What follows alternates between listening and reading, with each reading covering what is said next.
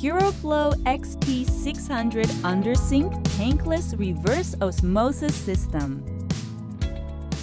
Hello and welcome to the installation instruction video for the Puroflo XT600 Undersink Tankless Reverse Osmosis System. Step 1. Unbox and check the accessories kits.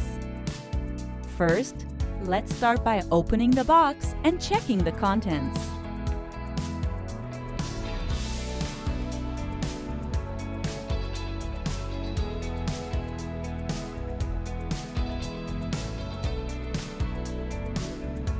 Step 2. Installation tools you may need.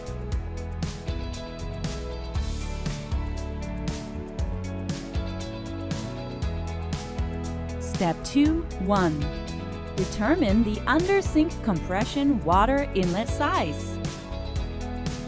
Now to start the installation process, first determine the feed water valve inlet size under your sink. Typically, it will either be a 1/2 inch FIP or 3/8 inch compression inlet valve. If you have a 1/2 inch FIP outlet valve, please use the two converters supplied in the accessory box. 1/2 inch to 3/8 inch compression and 3/8 inch compression to 1/2 inch FIP to feed the water adapter. If you have a 3/8 inch outlet valve, you don't need to use the adapter. If your feed water valve is any other size, you will need to purchase the adapter separately at your local hardware store. Step 3. Install the smart RO faucet. Next, find or drill a 1-inch hole in the countertop or in the sink for the faucet installation. The hole is usually 0.5 inches near the edge of the sink, so the RO faucet can reach the inside and outside of the sink when it's rotated. Make sure there is a power source nearby. Turn off the cold water inlet valve and turn on the faucet until the water stops flowing. Insert the RO faucet and power cord into the hole. Install the faucet components one by one, using an adjustable wrench to tighten. Find the white pure water tubing and insert it into the quick connector. Connect the lock-in clip between the fitting and the tubing collet to secure. Connect the faucet stem to the white pure water tubing and use another lock-in clip to secure the fitting. Check that the connection is properly secured by pulling on the tube, making sure nothing is loose and that the tube cannot be pulled out. Step 4. Install the feed water adapter. Turn off the cold water inlet valve. Turn on the faucet until the water stops flowing. Place a towel under the cold feed water valve to catch any dripping water. Use an adjustable wrench to disconnect the faucet hose from the water inlet valve. If it is a 3/8 inch compression outlet valve, please make sure the O-ring is in position to prevent any leaks. Connect the feed water adapter to the cold water inlet valve, making sure the washer is in place. Connect the original faucet hose to the feed water adapter. Use the adjustable wrench to tighten. If your system has a 1/2 inch FIP outlet valve, please use the two converters supplied in the accessories box. 1/2 inch to 3/8 inch compression and 3/8 inch compression to 1/2 inch FIP to feed the water adapter. Please make sure the O-ring is in position to prevent leaks. Connect the 1/2 inch FIP inlet valve to the 3/8 inch compression adapter. Use an adjustable wrench to tighten. Connect the feed water adapter to the 1/2 inch FIP to 3/8 inch compression. Use an adjustable wrench to tighten. Connect the 3/8 inch compression to 1/2 inch FIP to feed the water adapter. Use an adjustable wrench to tighten. connect the original faucet hose to the feed water adapter. Step 5. Install the drain saddle. Find a spot on the drain pipe to install the drain saddle, preferably on the vertical portion of the drain pipe. Mark and drill a 1/4 inch hole, making sure you do not drill through to the other side of the pipe. Stick the foam cushion on the front plate, paying attention to the location of the hole. Insert the red waste water tubing about 1/2 inch into the drain saddle.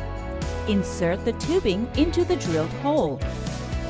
Secure the front plate to the back plate by tightening the screws on both sides while leaving the tubing in the hole. Pop the lock-in clip onto the fitting to secure the connection. Connect tubing to the ports on the system. Remove the dust cover from the ports. Match the color-coordinated ports with their corresponding tube colors, i.e., white with white, blue with blue, etc., making sure to firmly insert the tubes each time. Going back to the RO faucet that was installed earlier, take the loose end of the white tubing and insert that into the white pure water port on the system. Use a lock-in clip to secure the fitting to prevent water leaks. Next, take the blue tubing which was attached to the feed water adapter. Insert the loose end of the tubing into the blue inlet water port on the system and connect the lock-in clip on the fitting to secure. Take the red tubing which was attached to the drain saddle and insert the loose end of the tubing into the red wastewater port on the system and use a lock-in clip to secure the fitting. Make sure all tubes are fully inserted. Now, connect the RO faucet with the system. Insert the power cord which is attached to the RO faucet into the faucet connector and then twist to tighten it.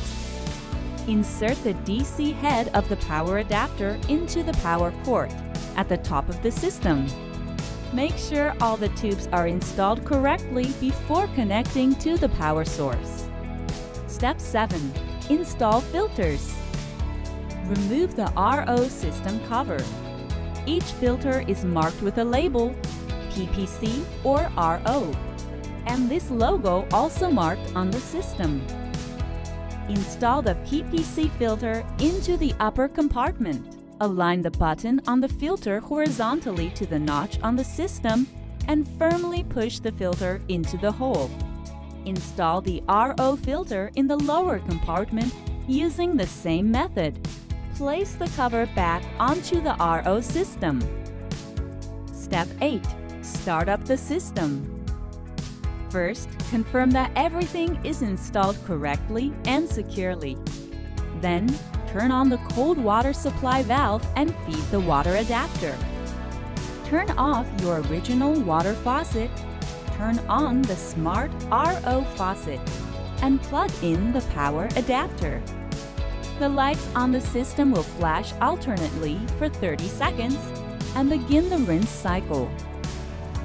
Keep the RO faucet turned on and let the RO system run for about 30 minutes or until the indicator lights flash at the same time with an alarm sound.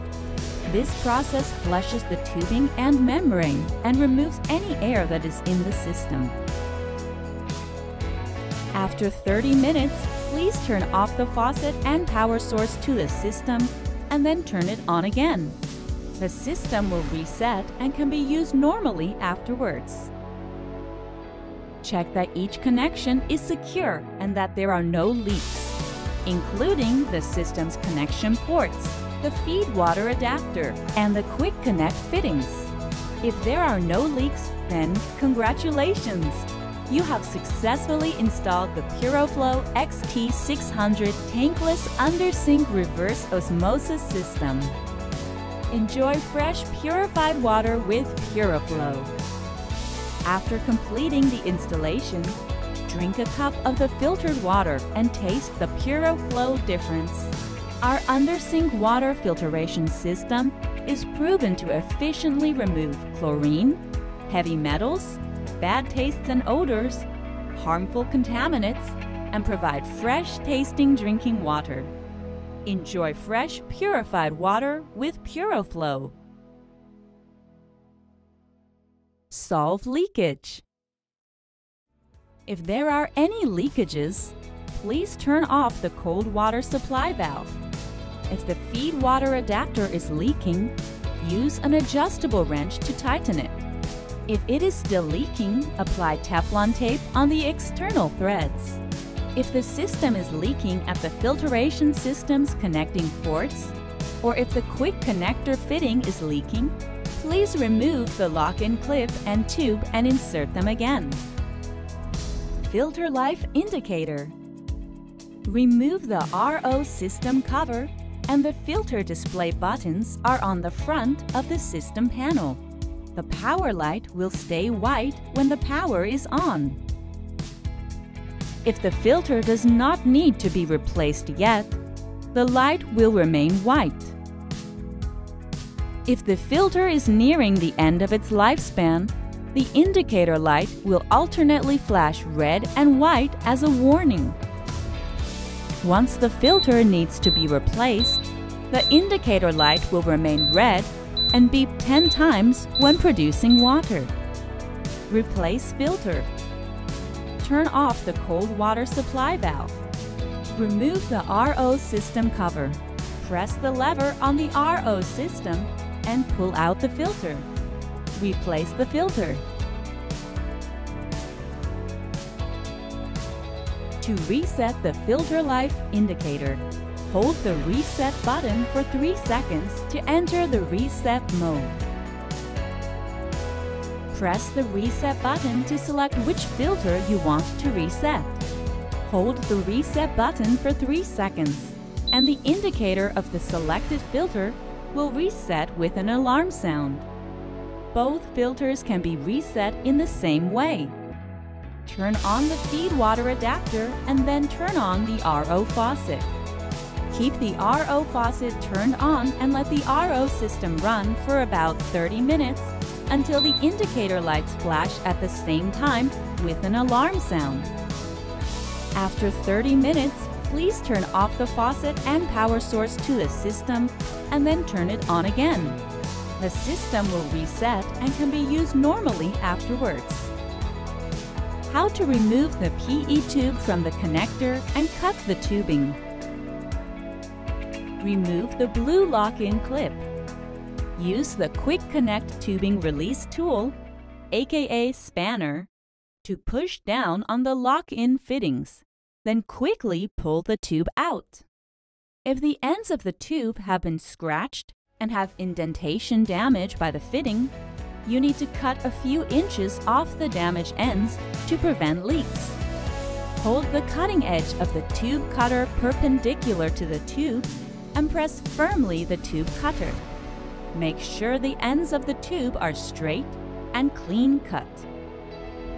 TDS display on the RO faucet. The outer ring of the smart faucet lights up when the water production is on.